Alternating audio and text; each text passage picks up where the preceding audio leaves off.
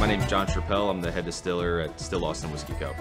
A head distiller, you're overseeing the entire operation. You're making sure that you're setting your entire team up for success. It could go as far as making sure that every single delivery is on time, that you're ordering everything on time, equipment is running perfectly, making sure the whole entire team is happy, you're working on scheduling, the slow water reduction process, focused on quality, whether it's milling, mashing, fermentation, distilling. I first got into the business May of 2011, so a little over 10 years now.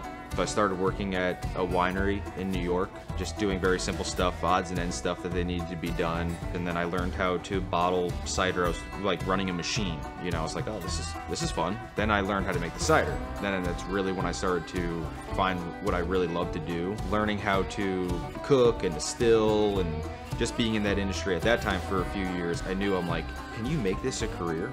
And Still Austin really showed me that you can. I really wanted to expand my craft.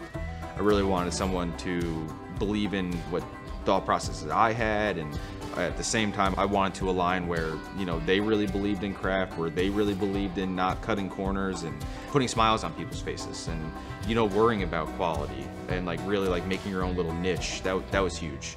I wanted to always stay true to that, and that's where it was just a perfect fit. And it's showing, because we're growing so large and nothing has changed.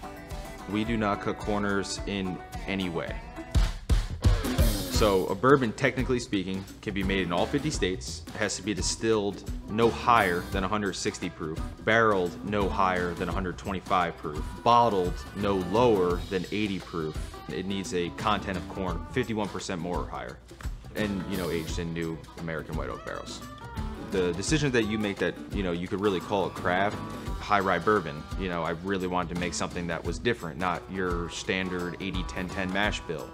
That's craft. Working with a master blender like Nancy, giving tasting notes on every single barrel, that's craft.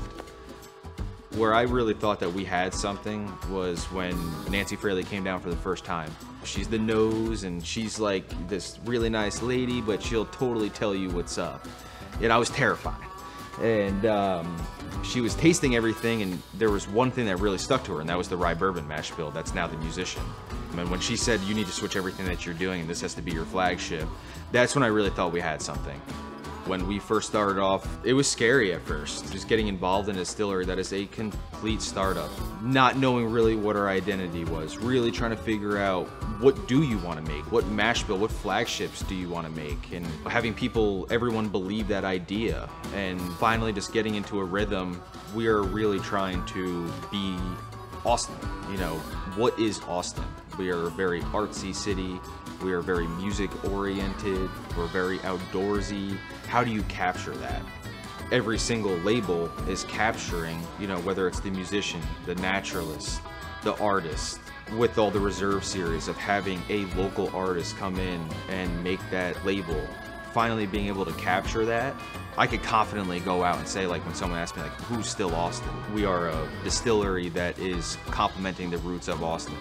Just seeing that come alive and seeing all the fans that we have now, that's really like the aha moment of, wow, we're really doing something here. But at the same time, it's always like foot on the gas, nonstop. Never be complacent. That's why I tell everybody, this is just the start. Thank God we got to this point, but you just don't get comfortable now. You stay hungry.